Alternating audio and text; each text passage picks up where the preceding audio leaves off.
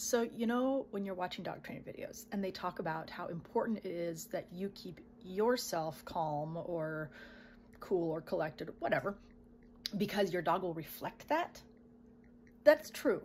But it's true on multiple levels. There's the unconscious way that your dog reflects it, and there's the conscious way your dog reflects it. And it's not really so much they reflect it as they are reacting to it. So today I'm going to talk about the unconscious way they react to it. There's some things that are a little more obvious than others. For instance, if you have your dog on a leash and your dog is pulling so they can go sniff, that means that they're already fighting against whatever is holding them back. They don't stop and think, oh, that's my parent holding me back. They just go, I'm stuck in something. So if I pull harder, maybe I can get a little farther, or maybe I can break loose. This activates their muscles. They have to tense up in order to pull, which also makes their heart pound a little harder to feed the muscles. At this point, they're tense, their heart's pounding. If now they see something alarming, whether that is a monster or a dog or a car or whatever your dog finds alarming, they're now going to go, oh, I must feel this way because of what I'm looking at. They don't stop and realize that it's because of whatever you're doing behind them. So you have just affected your dog. They're far more likely now to react either frantically or aggressively or excitedly, something else that would make their heart pound and their muscles tighten up. It also happens a little more subtly than that though. If you walk into a room where somebody has just had an argument, you know somebody's just had an argument. There's a tension in the room. Dogs do the same thing, but to a much higher level. They walk into a room where there's been an argument and they can smell the chemical change in our brain.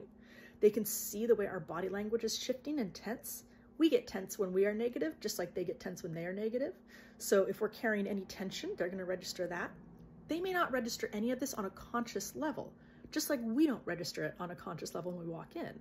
It's all like, oh, subconscious, something is wrong. Now, dogs might react differently in this moment. Most dogs are themselves going to get a little tense and on edge. Some dogs, like young dogs especially, will go, oh, maybe I can make it better by getting everybody to play.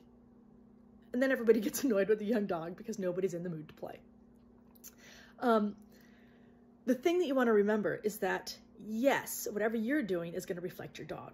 There's another subconscious way that it reflects your dog, or that your dog reflects your, that reflects what you're feeling, too, in fact. One is this idea that dogs have good people sense, and if they don't like somebody, you shouldn't like somebody. But that's actually backwards. Dogs have lousy people sense. They react to people depending on how we react to people and their past history with people, but largely how we react to people. So if somebody walks up to me and I subconsciously tense up a little bit, my dog is going to note the chemical change in my brain because they can smell that and the tension. They can also hear your heart rate. So my dog's going to know that my heart just picked up a little bit, and they're going to respond. Often they've noted all these things subconsciously. They're going to respond by thinking, this person, there's something wrong with this person. Not you, but the person you're looking at. Therefore, I'd better deal with it. And we get a growl. We say, our dog doesn't like that person, therefore we shouldn't like that person. But actually, it worked the other way around.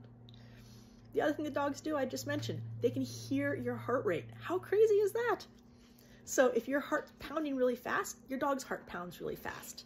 This might mean that you guys get ready to play, or it might mean you're getting ready to run, or it might mean you're all both really pissed off. Who knows? But your dog will match that. These are ways that your mood reflect in your dog, and ways that you can help your dog's mood shift. If I need to calm dog down, you take a deep breath, calm myself down first, and then I'm going to go work with the dog. Have fun.